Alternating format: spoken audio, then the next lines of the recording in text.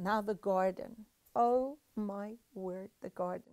And the Lord planted a garden eastward in Eden, and there he put man he had formed. And out of the ground he made everything to grow, many, many trees. So the garden, eastward in Eden. Garden meaning bride.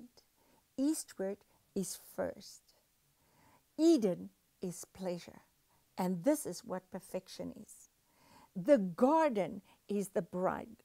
Bride means a fenced around situation that God protects and keeps in perfection.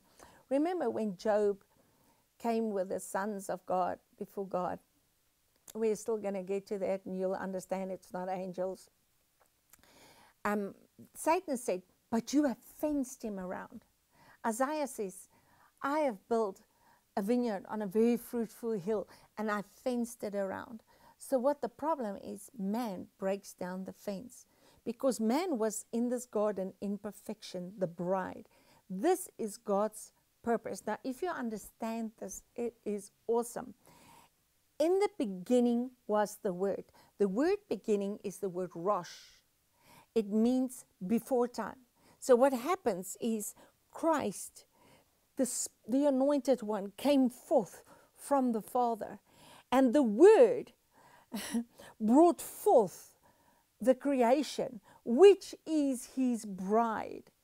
And he is forever with it. That's why in the garden, when Adam sinned, he said, Adam, where are you? It's like a marriage situation. This is why Ephesians says, when God speaks about a man and a woman, it is in the natural, a man and a woman. But in the spirit, get it?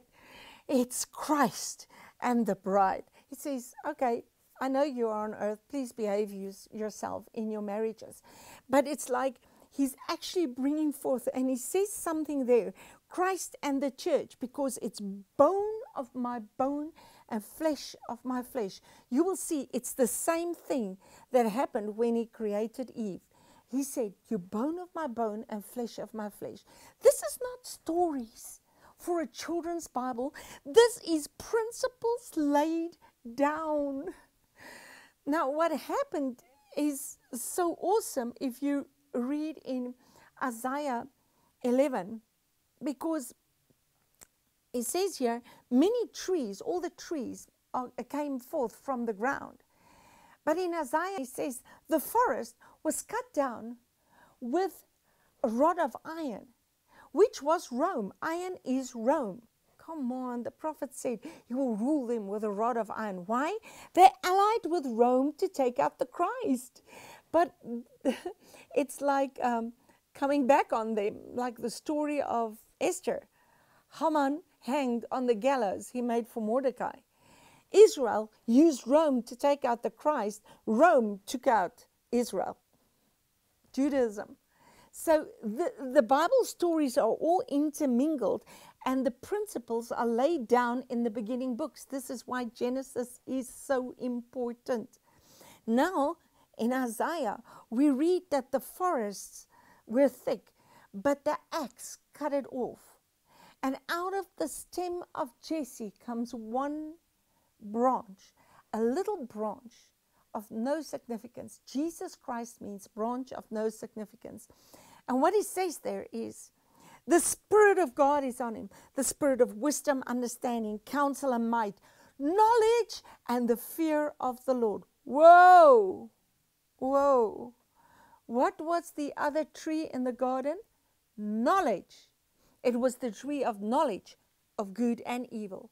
It's a double. Where the tree of life was single. But the singleness has a sevenfold spirit. The Spirit of God, wisdom, understanding, counsel and might, knowledge and the fear of the Lord. Now, when Christ came, when the Son came and became our light, the tree of life was nailed to the other tree of knowledge. And the tree of knowledge, the DNA was restored to the knowledge and the fear of the Lord. Is that not just awesome? We can preach the whole of the gospel out of Genesis 1 and 2.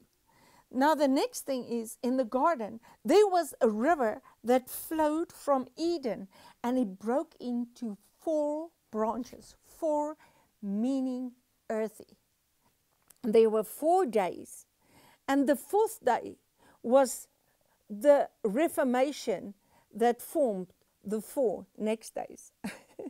So that's why when the fullness of time came, God sent forth his Son. Now we know that Jesus was the door, and the river gushed through the door. Now in Revelation 22, he says, out of the throne and the Lamb comes a river. In the middle of the river was a street. How can you get a street in the middle of the river? Jesus said, I am the way, the truth, and the life. This is the way to go.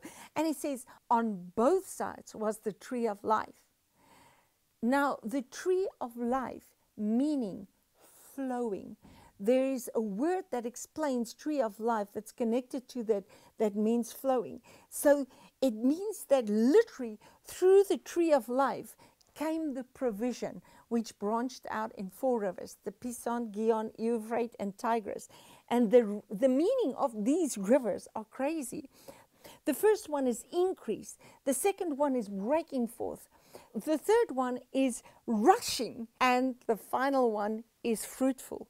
Now, if you take the progression after the cross was the river came forth from the Lamb. Ankle deep, knee deep, thigh deep, shoulder deep. Increase, rushing, bursting forth, and the final one is fruitful. Well, what is the final thing? Harvest, rest. It all comes into one.